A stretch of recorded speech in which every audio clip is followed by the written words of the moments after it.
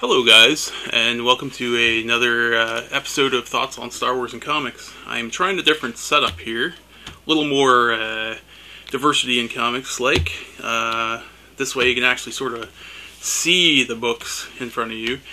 Anyway, we're continuing on with the main Star Wars line, and as you can see I've got a huge stack to go through, and I actually tried recording this a minute ago and I went over my recording time, so we're going to try to pick this right up. So, just going to start by saying issue 33, 34, 35, 36, and 37 are completely skippable. They're all standalone stories.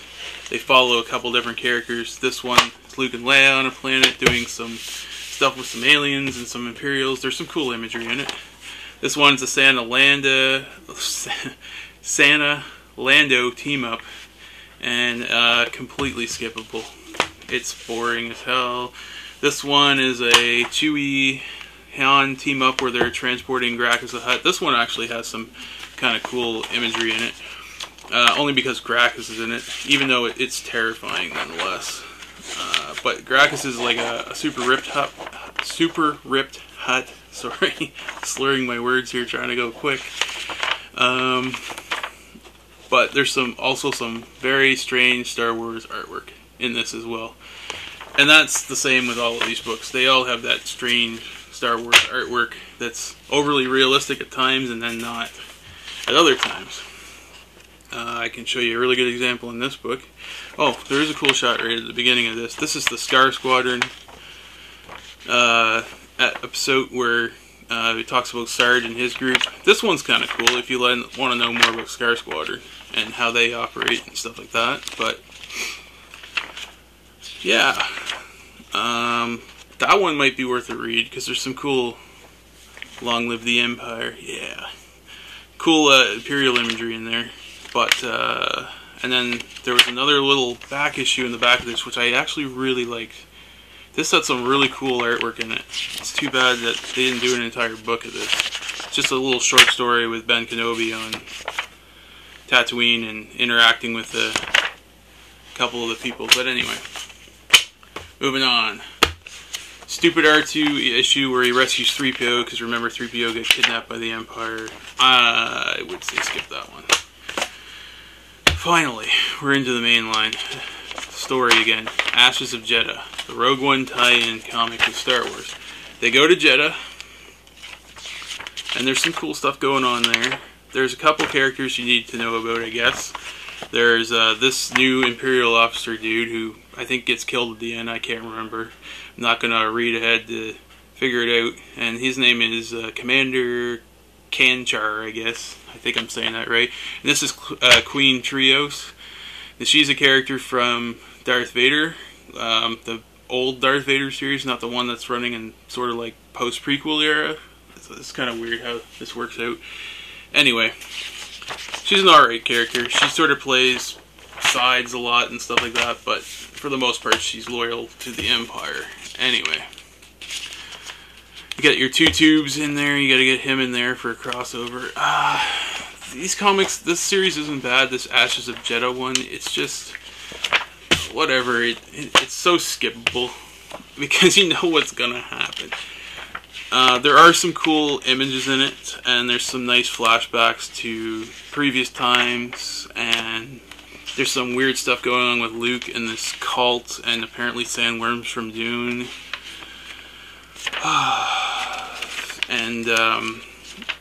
And even Fremen too. No, I'm just kidding.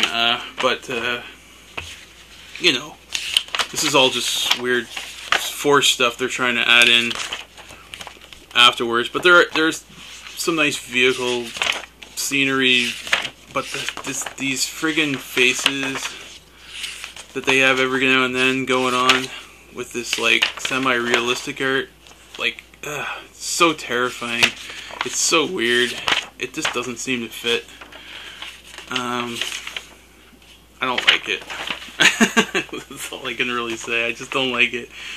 I just want to go back here for a second. I think there was a really funny one in one of the earlier issues that I missed by. First time I recorded, I had a good laugh over it, but maybe we should just skip that because it's not worth looking at. I'll if I find it, I'll put it in the thumbnail. How about that? That's the easiest thing to do, right? You don't. Oh wait, hey, look at that, beautiful. No. Anyway, there's some weird artwork. So we're almost through it. We got 2 more issues left. Oh, but you say, oh, there's a 3rd book down there. Yeah, there's a 3rd book down there. We'll get to that. We're gonna skim right over that one too. What do I say about this? It's alright. It's a good little action story. Oh, I want to bend that, I guess. Or maybe I do want to bend it. I'm not sure. This is the conclusion. Princess Leia smacks the queen. That's funny. This Klingon guy, he's doing something. He looks like a Klingon. He looks just like the Klingon from Star Trek 6. He's got the bald head, the eye patch, and the head ridge. What am I supposed to say? So he's got a robot arm, so he's a little bit different. Luke beats him. The only cool thing in this issue... actually, no. There's some nice scenery artwork, but whatever. They escape. Didn't you know that? This happens in between Empire and New Hope, so I mean, like... Of course they escape. Now this book, I didn't know when I was going to be able to talk about it, so I'm just fitting it in this one.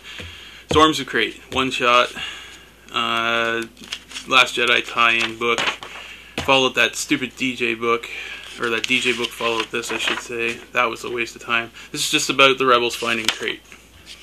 That's the whole story. However, it has a fight between... Good lord, where is it? There's some cool artwork in this one. This is the Mayhew guy. He's actually pretty good. He did like that Obi-Wan comic. I like the imagery he does, especially this scene right here where the Sarge is on a speeder bike with a lightsaber out. It looks really cool. It's very classic, pre-Star Wars, the Star Wars, if you will, where stormtroopers had lightsabers, and I like the fact that they gave 1-to-1. Anyway, Luke and Sarge have a fight on Crait, which is cool, and it's better than the other fight on Crait that we all know about from that incredibly crappy movie called Last Jedi. This is cool. This layout is fantastic. Even though this story is junk, worthless, this is really cool. Anyway, Han got shot. Oh no. Well, obviously he survived. Anyway, that's the end of that book. We got through it in time. And I might have sounded like I was disinterested, but I kind of am. I mean, this is getting into a long project now, and I don't know if it's worth it or not, because these books are pretty boring. There's no other word for it. This Star Wars books shouldn't be boring. They should be interesting. There are some. We got Darth Vader to go through. There's Poe Dameron, but guys, I don't know if I want to talk about it or not, because it's kind of boring. I got a stack of comics here I've been just avoiding reading because I've been doing this series, and I'm like 3 months behind. Like, look at that. That's just so ridiculous. Anyway, then I'm working on my own comic. Yeah, I'm working on my own comic. It's gonna be like Star Wars, but it's gonna be better than Star Wars, right? At least that's what I hope, anyway. So that's all I got today, and I will see you in the next episode, where we'll hopefully pick up some energy and be a little bit more interested in what's going on, but I kind of highly doubt it. I'll see you next time.